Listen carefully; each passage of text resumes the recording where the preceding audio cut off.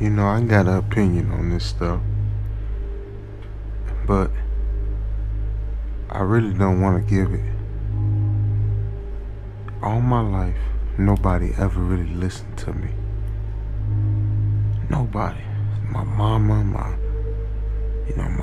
daddy, my brothers, nobody ever really listened to me.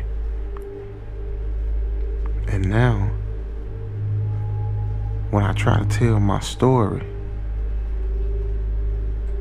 it's like I'm just talking to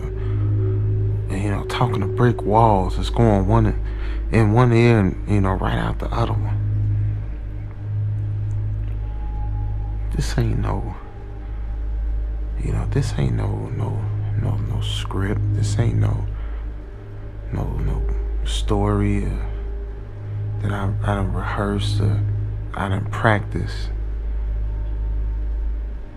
I'm telling y'all the truth. I'm telling y'all some real stuff I seen. Now, personally, I believe, 'cause I seen them. Some of y'all out there have seen, and some of y'all haven't. Some of y'all listen to these scary stories just to get a kick out of it. But some of us listen because we seen it. And we want to be close to the other people that seen.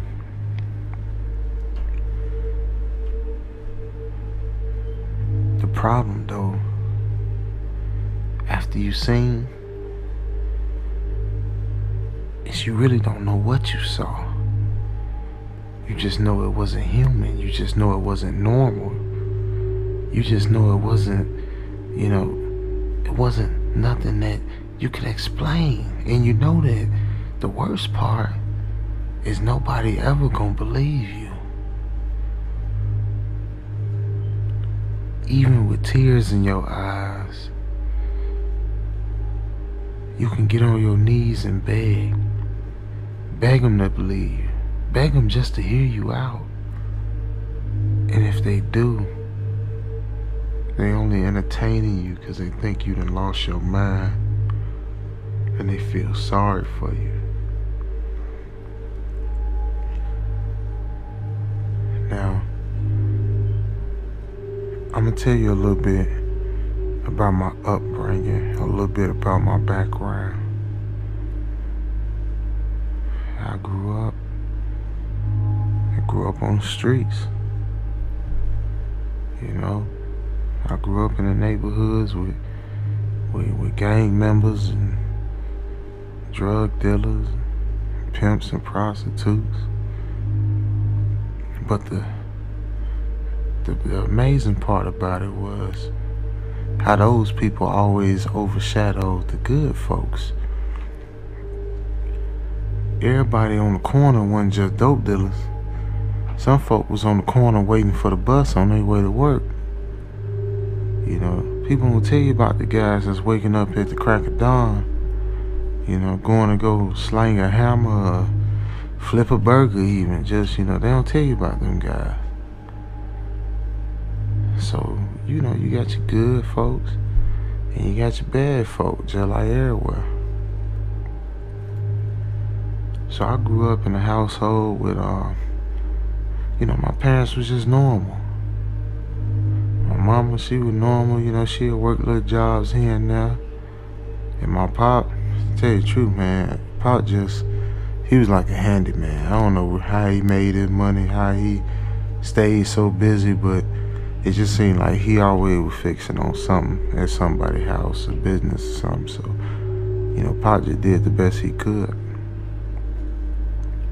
But it was always a disconnect between me and my parents. I don't know.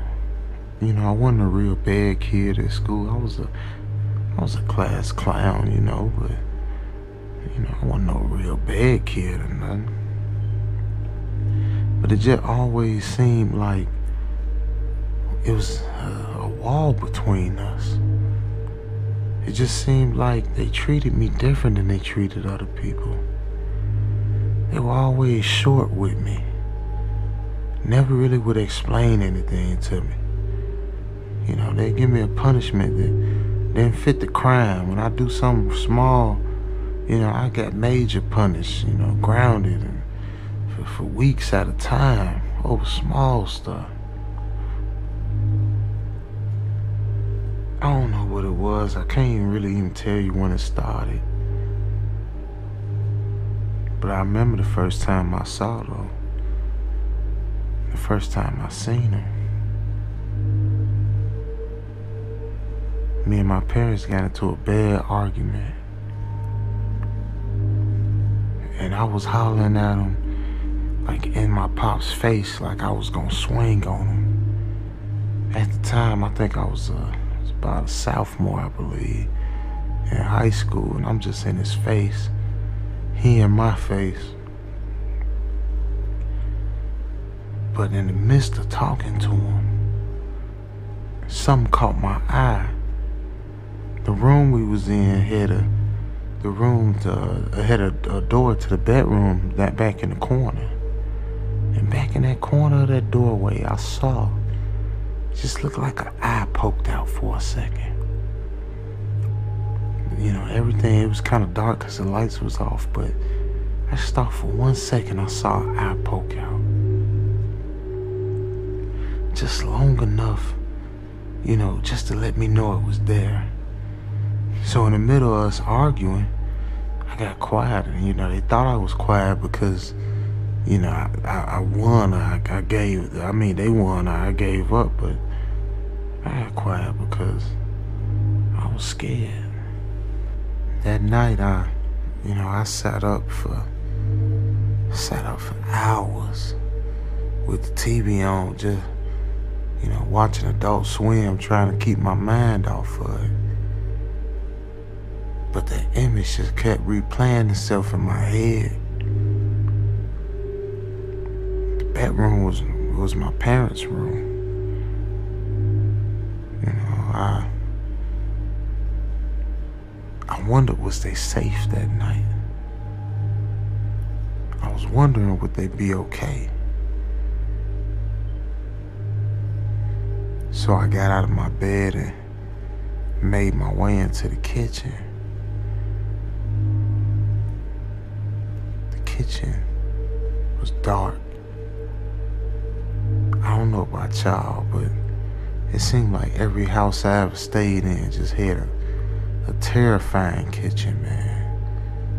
Something about the kitchen at night, maybe because it's so wide open, big windows or something, I don't know. But in that kitchen, I heard the floor creak before I got there. And it wasn't just it was a creak like somebody took a step, a couple steps. I know my parents would, you know, they'd be asleep because they gotta go to work. And they don't play about getting that sleep. So now it was me peeking around the corner. And I peeked into the kitchen. And I saw a shadow. A dark shadow. Like not just, oh man, like it was a mist. Like a dark shadow mist in the kitchen. Just floating through the, oh my Lord.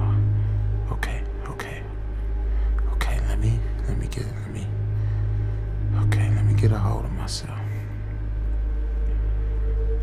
It's hard for me to tell this story, y'all. So just bear with me, okay? That mist in the kitchen, it had eyes.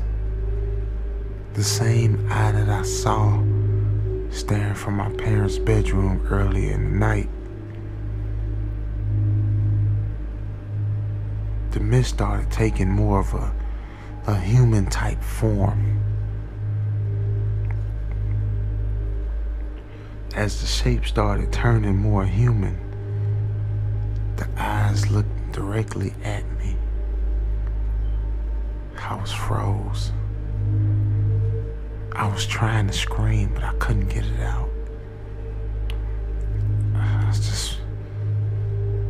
I wanted nothing more than run. But my room was in the back of the house, and I have to go through the kitchen to get to my parents' room or my siblings' room.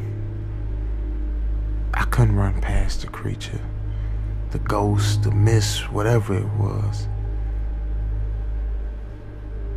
The demon. That's what it is. I hate to say it. I hate to admit it, but I know it was a demon. I know it was a demon because as the creature took form, it took the form of a woman. It was still black, but it had a woman's figure.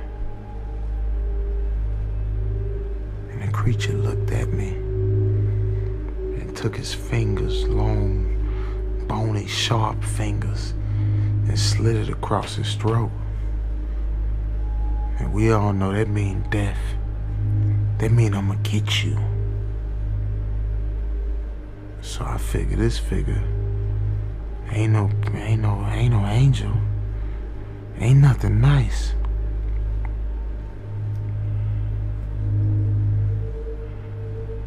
I stood there, still frozen. And eventually the figure just disappeared. Just blew away. Now I flipped the kitchen light on and I ran to my parents' room just screaming. They met me before I got to the room. They jumped up out the bed and standing in the doorway waiting on me. My brother got up, my other brother got up. Everybody just standing in the living room looking at me, and I'm crying I'm on my knees holding on to my parents' legs, just trying to tell them what I saw.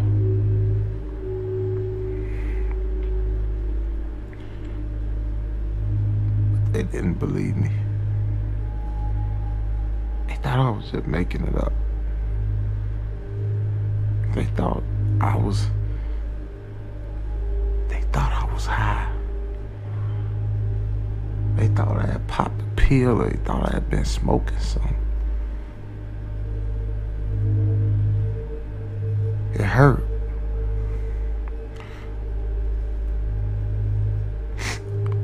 It hurt when your people, think things like that about you. When you try to do right, you do all you can, and they call you a drug addict, a dope fiend, a weed head, whatever. I knew that demon was coming for us, or coming for me. And I was just trying to explain that to him.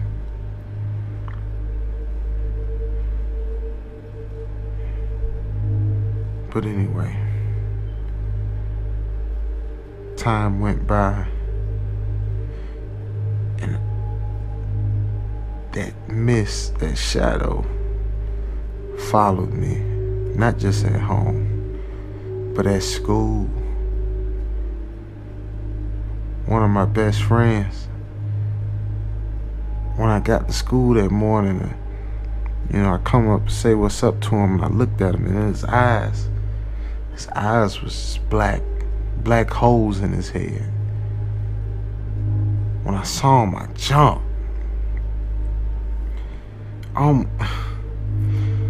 I fell to the floor. Everybody looked at me like I was crazy, only I saw it. And I saw the mist standing behind him. I saw that darkness standing behind him.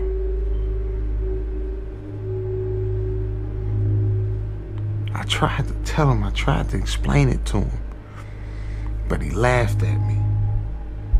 called me stupid and joined me in front of the whole class, man. Everybody laughing at me. They're my best friend.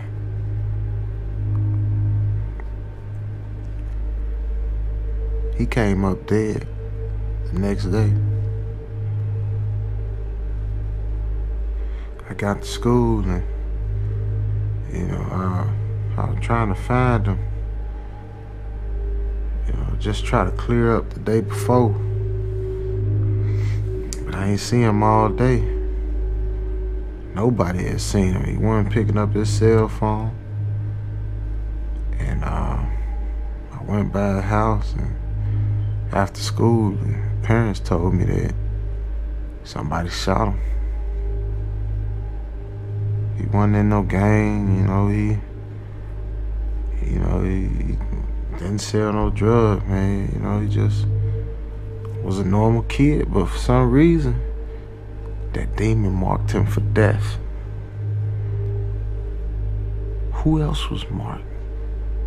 Was I gonna see death come to everybody around me?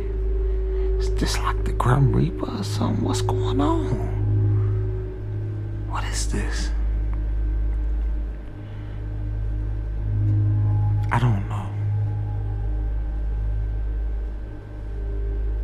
I don't know.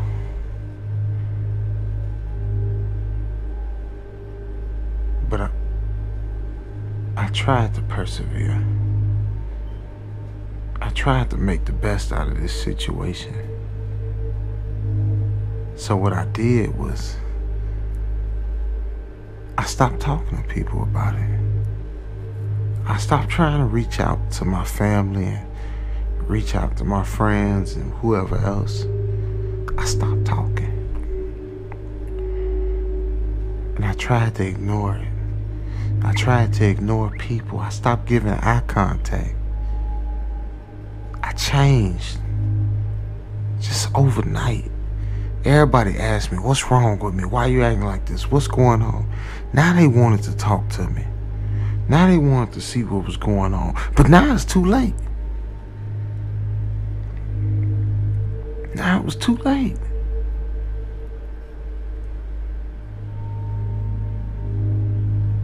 That demon tried. It tried all it could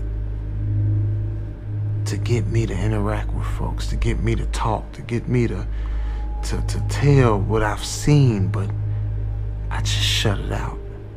And I shut it out. And I shut it out. Until I guess he got fed up with me.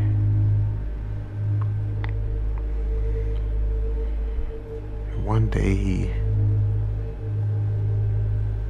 stood behind my parents and he laughed. He laughed a sinister laugh, evil laugh. And he laughed until I finally looked up and I saw those holes for where my parents' eyes were supposed to be.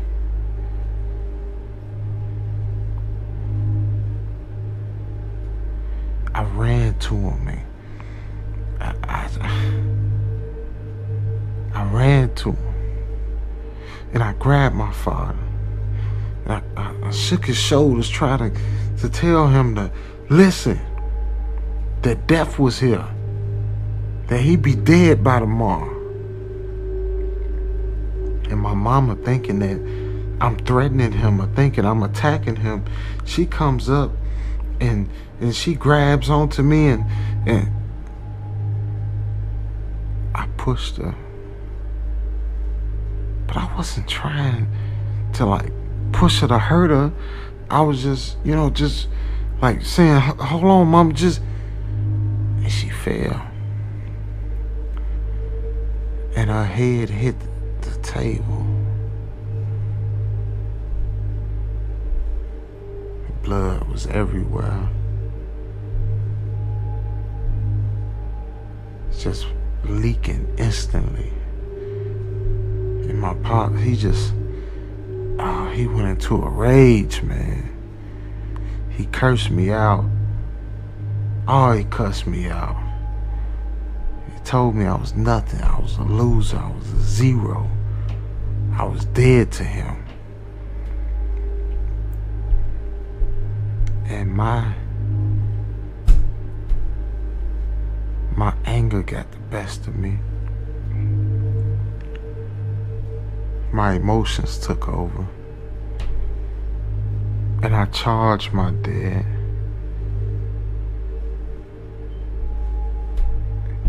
And we fought. And we fought. And we fought. We fought like we didn't know each other. We fought like two animals in the street. Two dogs, two pit bulls.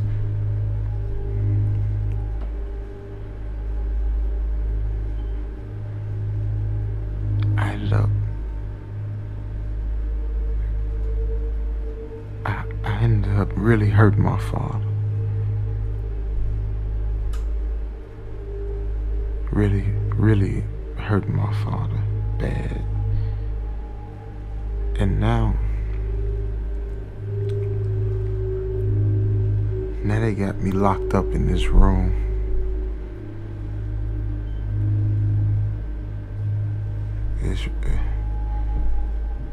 It's a dark room with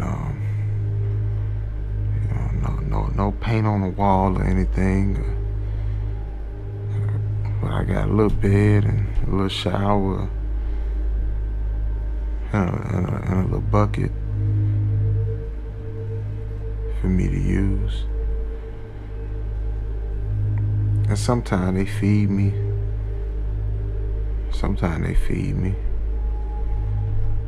Sometimes, sometimes they don't, but it's really hard for me to keep track of the days,